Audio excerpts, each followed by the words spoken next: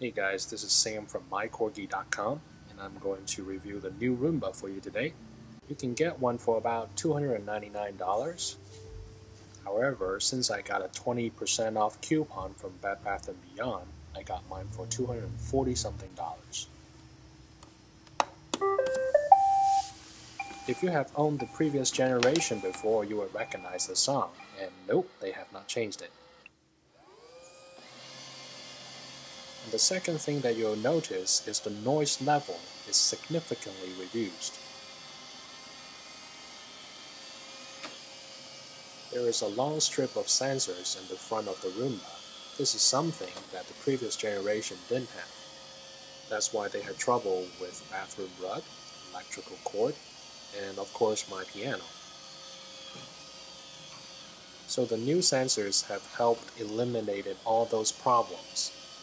The new Roomba doesn't get stuck, therefore no more burnout motors. The new Roomba is a lot smarter. It automatically adjusts itself from carpet to tiles. The bristles in the corner have increased from 2 to 5. Just before the Roomba hits the wall, it actually reduces the speed so that the impact is not as severe. This is Vienna, and as you can see, she is not bothered by the new Roomba.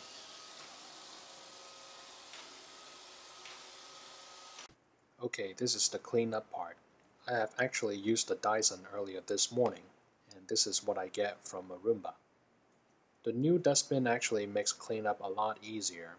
All the hair actually get trapped by all those fine tooth. The dust is at the bottom, and you can see the yellow part is actually the filter. Okay, let's check out the bottom of the Roomba.